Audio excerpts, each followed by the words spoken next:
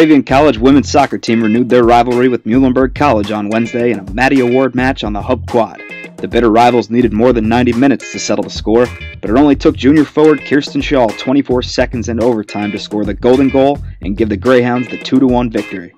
The Mules led 1-0 at halftime, but an equalizer from senior Caroline Clark erased the lead in the second half to force the extra time. Despite holding advantages in scoring chances and possession in the first half, the Mules were the first to light the scoreboard with a tally in the 8th minute. After a rousing halftime speech by a trio of women's soccer alumni, the Hounds bit back.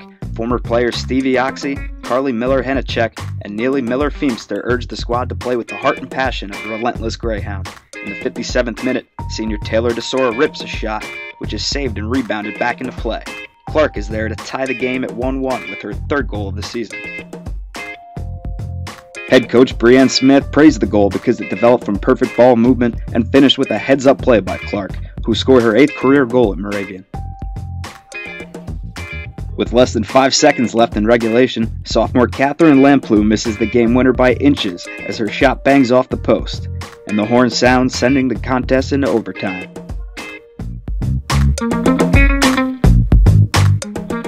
If you blinked in overtime, you missed it. Shaw gets the golden goal with a beautiful left-footed shot over the Mules keeper, and the celebration is on. Shaw added to her team lead in goals scored and picked up her second game winner of the year. With the victory, the women's soccer squad gave Moravian a 3-2 lead over Muhlenberg in the 2013-14 Matty Award Battle, a year-long multi-sport competition between the rival schools. You look forward to those moments every year, and you hope to have them, especially against a rival like Muhlenberg. I think I was so amped up after the second half because we just dominated the game, and we really thought it was going to come during regulation, especially with Catherine Lamplugh hitting the post in the final seconds of the game. We just wanted to make sure the momentum was going to stay in our favor, and it clearly did because 30 seconds into the half, Kirsten scored that great goal. It was just exciting, you know, just loved one of the wonderful things about being a coach is to be a part of a team and be able to celebrate with them, so it was a great feeling. It was just incredible, and I knew my team was relying on me, and I knew I had pressure to score a goal since I have been scoring a lot of goals for this team lately, and being out, I wasn't able to play, and it was really frustrating, and now I was really excited because now I feel like I'm getting back into my actual playing. Yeah, I mean, she's consistent. She comes up for us big time again and again, and we, you know, sort of rely on her to do that. I know it's a lot of pressure, and she puts a lot of pressure on herself, but she handles those moments with grace. I mean, she did it against Scranton in the final minute and a half left to finish that great goal, and then to know that we were kind of relying on her to do it again, and she had the opportunity, and you could tell that her first touch on the ball was just, she was going for it, and it was a great finish. And we've seen her do that time and time again, but having her out for a few games and then coming back, and it seems like she's starting to finally hit her stride, so it's good to see.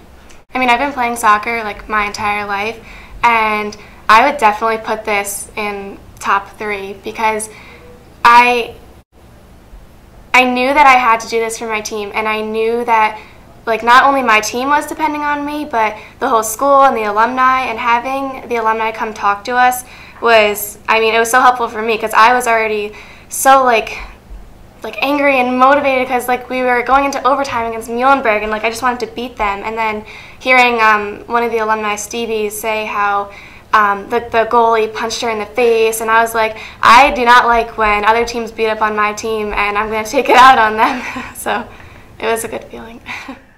The Greyhounds finished the 2013 regular season against Goucher on Saturday on the Hub Quad at noon. It's a win-and-in situation for the Hounds to get into the landmark conference tournament. A loss eliminates Moravian from contention, and a tie would only qualify if Scranton beats or ties Catholic.